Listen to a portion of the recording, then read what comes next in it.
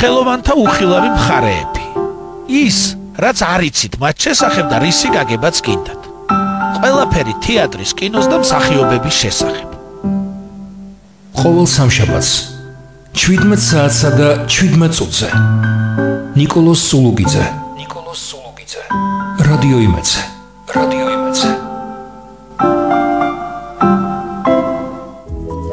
17-17-ის გენერალური სპონსორია ჯავრიშვილის კლინიკა ოფთალმიჩი. მაქსიმალური მხედველობა კატარაქტის ფემტოწამობრივი ლაზერით მკურნალობიდან სულ რამდენიმე საათში. დიღომი ნინო ჯავახიშვილის ქუჩა ნომერი 7. ტელეფონი 2-123-123.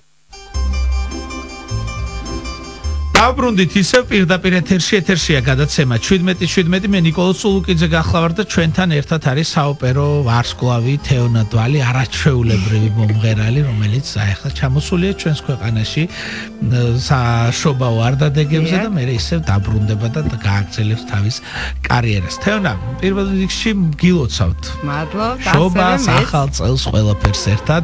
თქვენ უკვე ცხოვრობთ იტალიაში, თქვენს არაჩვეულებრივ მეუღლესთან, ჯაკომოსთან ერთად, რომელიც ერის ცეკვავს ქართულად და ქორწილში ისიც კი შეგვიდა ავთანდილის ანდერძი უნდა ვისწავლო რომ ბოლომდე ვიცოდეს. თეონა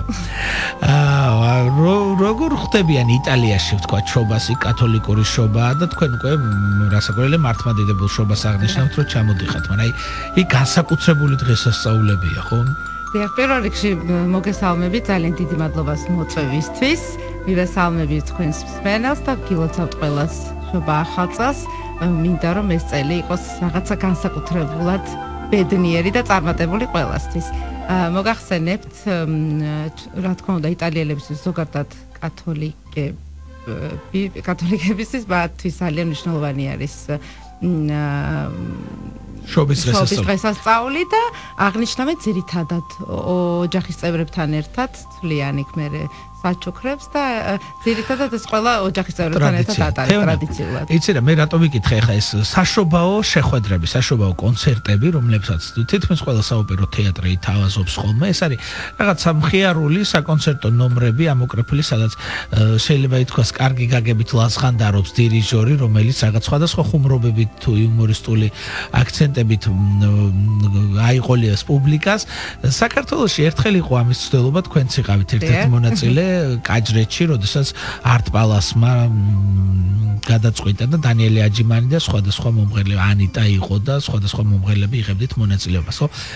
აი, ხوار იგეგმება, ან ხوار არის იდეა, ან ხوار არის დრო, რომ ეს ყველაფერი დაიწყოს საქართველოში, იმიტომ რომ ეს მიმართულება საოპერო ხელოვნების პოპულარიზაციას გამოიწვევს კიდევ უფრო მეტად, იმიტომ რომ ადვილად აღსაქმელი მუსიკა. ეგ იქნებოდა, რა თქმა უნდა, ძალიან მე მაგათაც ძალიან გამიხარდება, რომ ჩვენს ქვეყანაში მსგავსი ტრადიცია დაინერგოს, იმედი მაქვს, რომ დაინერგება კიდეც. რა თქმა უნდა, არტპალასმა მაშინ არაჩვეულებრივი საქმე წამოიწყო ამით და იმედი მაქვს, რომ გაგრძელდება, რადგანაც ნამდვილად ხელს უწყობს პოპულარიზაციას, განსაკუთრებით ახალგაზრდებში და ბავშვებში და მოკლედ ეს ძალიან კარგი იქნებოდა. თეონა, აი, როდესაც ჩადიხართ ხოლმე დიდ საოპერო თეატრებში და ევროპაში, აზიაშიც ხშირად ხართ იაპონიაში, სხვადასხვა ქვეყნებში, ხო? თუ იციან რამე ქართული საოპერო ხელოვნების შესახებ, ან მომღერლების, ან იგივე ოპერების, მაგალითად ფალიაშვილის შესახებ, ან ვიქტორ დოლიძე არ ვიცი ისიან და რა დამოკიდებულება აქვს თუ ნაკლებად უფრო? მე ყველაზე ძალიან რაც მიხარია ის არის რომ როგორც კი ვახსენებ რომ ვარ ქართველი პირდაპირ მეუბნებიან ესე იგი როგორც პატა ბურჭულაძე როგორც ბადრი მაისურაძე როგორც ანიტა რაჭვერიშვილი იანო თამარი და ჩამომითვლიან ხოლმე ძალიან გრძელ სიას და მეუბნები რომ ეს როგორ არის რომ ესეთ პატარა ქვეყანაში ამდენი საოპერო ვარსკვლავი ხართ, ყავთ და ამას ყოველთვის ხაზს უსვამენ და მე რა თქმა უნდა ყველაზე ძალიან მახარებს და განსაკუთრებით აღნიშნავენ რომ ჩვენ ქართველებს გვაქვს არაჩვეულებრივი საოპერო სკოლა და ყოველთვის უნდათ ხოლმე სურვილს გამოთქვამენ რომ ჩამოვიდნენ და ჩვენს პედაგოგებთან იმუშაონ და იმეცადინო და ასევე მეორე კითხვასაც უპასუხებ რომ იციან მეუბნებიან ხოლმე რამოდენიმე ოპერის შესახებ ახსენებენ ხოლმე და განსაკუთრებით ახლა ბოლოს დამამახსოვრდა რომ ჩემმა ერთ-ერთმა იტალიელმა მეგობარმა მიხსენა თაქთაქიშვილის მინდია რომელიც მე სხვადასხვა ძალიან გამიკვირდა როიცოდა და იქიდან წამიმღერა ასევე არიები და დუეტები და მოკლედ ეს აინტერესებს ძალიან ის ვინც ჩემი მეგობარები რომლებიც ამ სფეროში მოღვაწეობენ ყველა არის დაინტერესებული ქართული საოპერო ხელოვნებით რა ძალიან მნიშვნელოვანია. თეონა, ეხლა ჩვენ ჩამოთვალეთ ქართველი მომღერლები, რომლებიც მიდიან და მართლა ძალიან დიდ წარმატებას აღწევენ საზღვარგარეთ და ძალიან კარგია რომ ჩამოდიხართ თქვენ და აქაც ასრულებთ სხვადასხვა არიებს, იმიტომ რომ ქართულ მაყურებელსაც მიეცეს შესაძლებლობა რომ ჩვენი ქართველი ვარსკვლავები ჩვენ საოპერო თეატრის სცენაზე მოისმინონ. პედაგოგების მნიშვნელობა, რაც ძალიან მნიშვნელოვანია, რომელსაც აღზარდა ეს თაობა, შენ უშუალოდ იყავი გულიკო კარიაულის მოსწავლე, ხო?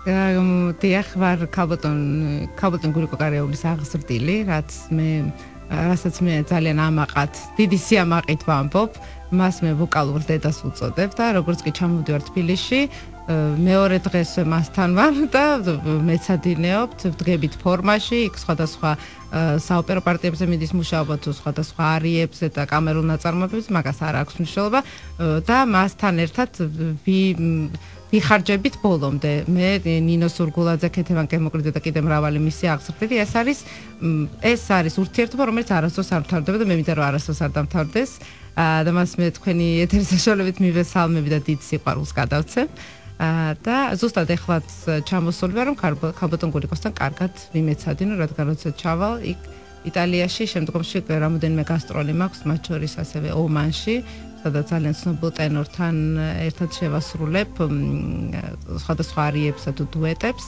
და ყველა მომავალი გეგმისთვის ერთად ვემზადებით მე და ქალბატონი გულიკო. ანუ მაგალითად ის რომ დაოსტატდები და მე აღარ გჭირდება პედაგოგი, ესე არ არის საოპერო ხელოვნებაში, სულ არის საჭირო რომ რაღაცა ტრენაჟი გაიარო, ხო? იცით რა ვფიქრობ რომ კარგი არის, როდესაც არის ისეთი ადამიანი როგორც ჩემ შემთხვევაში ქალბატონი გულიკო, რომელიც ძალიან ყურადღებას აქცევს და არ გვაძლევს საშუალებას რომ ფორმიდან ამოვარდეთ და არც ერთ ბგერას არ პატიობს ისე რა ბგერას ძალიან დიდ ყურადღებას ანიჭებს ყველაფერს ერთად ამიტომ ძალიან ჩვენ მას არ ვშორდებით და ის რა თქმა უნდა ჩვენთვის ყველაზე მნიშვნელოვანი ადამიანი. თეონა, სანამ თქვენს ერთ ნაწარმოებს ჩვენ შესრულებულ ერთ ნაწარმოებს მოვისმენდეთ, მანამდე მინდა კითხოთ ძალიან მნიშვნელოვანი პროცესებია თბილისის საოპერო თეატრში, რომელსაც რაღაცა ძალიან დაეთყო ბადრი მაისურაძის ხელი და მე ძალიან მიხარია რომ ამდენი დადგმა და ამდენი რაღაცა გაცოცხლდა და ამოძრავდა ჩვენი თეატრი. ხო თქვენ როგორ შეაფასებდით ჩვენი საოპერო თეატრის ცხოვრებას? მე მართალი გითხრათ ვაკვირდები იტალიიდან და ვარ ბედნიერი ადამიანი რომ ჩვენს ქალაქს აქვს ესეთი არაჩვეულებრივი თეატრი რომელსაც ხელმძღვანელობს ბატონი ბადრი მაისურაძე და მისი ზუსტად მეშვეობით არაჩვეულებრივი სპექტაკლები დაიდგა იწვევენ მართლა საოცარ რეჟისორებს მომღერლებს და მე ძალიან მიხარია რომ ჩვენი თეატრი ესე გაცოცხლდა და დარწმუნებული ვარ რომ კიდე მრავალი პრემიერა და დაუვიწყარი საღამოები გველოდება და ელოდება ჩვენს ქართულ მსმენელს და მართლა მე ძალიან მოხარული ვარ რომ ესეთი არაჩვეულებრივი თეატრი გვაქვს და მადლობას ვუხდი ბატონ ბადრი მაისურაძეს რომ ესე შრომობს რომ ჩვენმა თეატრმა წინ და წინ დაიწიოს. მოდი ახლა მე გიერთდები ამ ყველაფერში, მოდი მოусმინოთ ჩვენს ერთ ჩანაწერს და შემდეგ გავაგრძელოთ საუბარი. დიდი მადლობა. ხოთ.